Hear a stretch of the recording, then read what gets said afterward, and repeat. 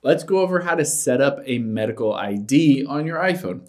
Now, if you have your iPhone, the cool feature is that you can have a medical ID if you have a medical emergency. Basically, you can have emergency contacts, your medicine, your health history, all of that different stuff. I'll show you how to set it up. Now, you can do it in the health app itself, but it's actually, I find, easier in the settings app.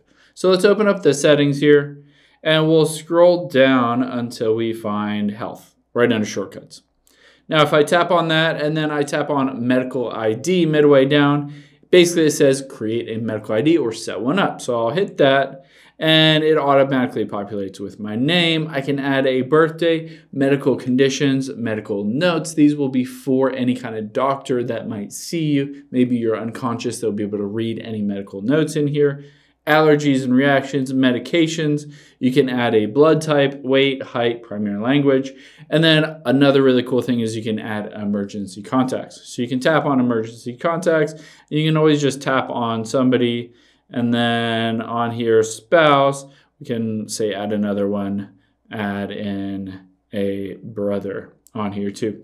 So you can show all of these different things, and then at the very bottom you can share it during an emergency call or when your iPhone is locked. So these are key things if you want this information to be helpful during an emergency. Maybe you make an emergency call, it will automatically provide all of this information to the first responder, whoever is calling, whoever you're calling through this emergency contact. It will give them all that information so they know how to treat you and how to help you as best as they can.